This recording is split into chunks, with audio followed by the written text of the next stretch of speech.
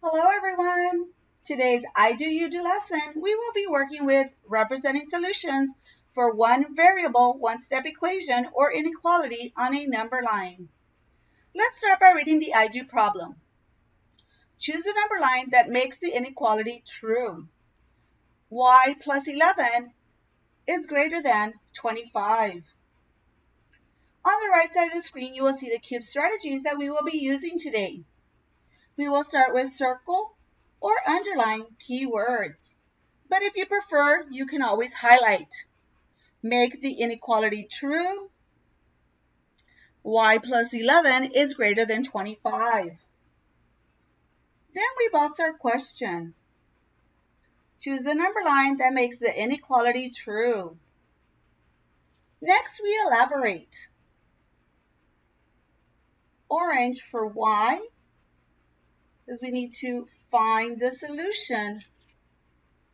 Our final step is to solve the problem.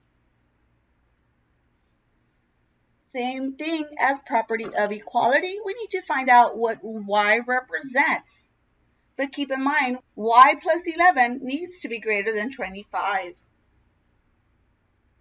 Y plus 11 greater than 25. I subtract 11 from both sides. These cancel out, and Y is greater than 14. It means it has to be greater than. It does not include it. So we have closed and open circles. We can eliminate C and we can eliminate D. 18 is greater than, but it is not the starting point.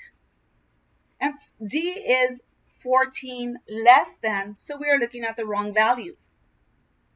Now, it has to be an open circle because it's our starting point.